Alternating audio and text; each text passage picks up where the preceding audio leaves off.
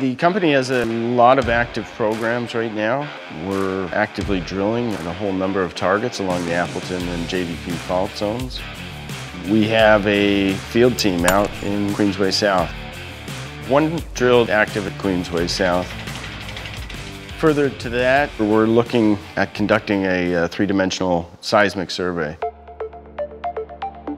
One of the biggest things in my mind as a geologist is a way of vectoring in, trying to find new mineralization. And what we're going to use is a technique that the oil companies use. Seismic, we hope, will find these knots of structural complexity in the sediments. The Keat zone is a knot of structural complexity. So we're going to do a couple of lines over the Keat zone to see if we can find another Keat zone. And we're going to do it on a big area of the property. You essentially take the instruments and you do a line of work over the Keat zone.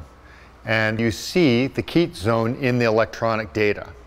And then you take that same test and you do it over the rest of the property.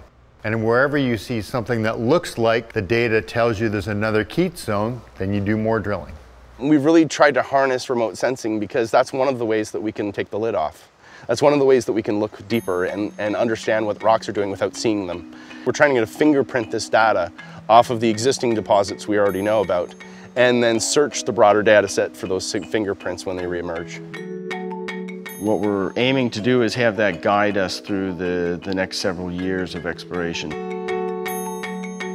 And what that will allow us to do is to do drilling more efficiently. So we think that the Keat zone should show up in this seismic data, and then we'll be able to drill these anomalies all over the property and hopefully find several other Keat zones.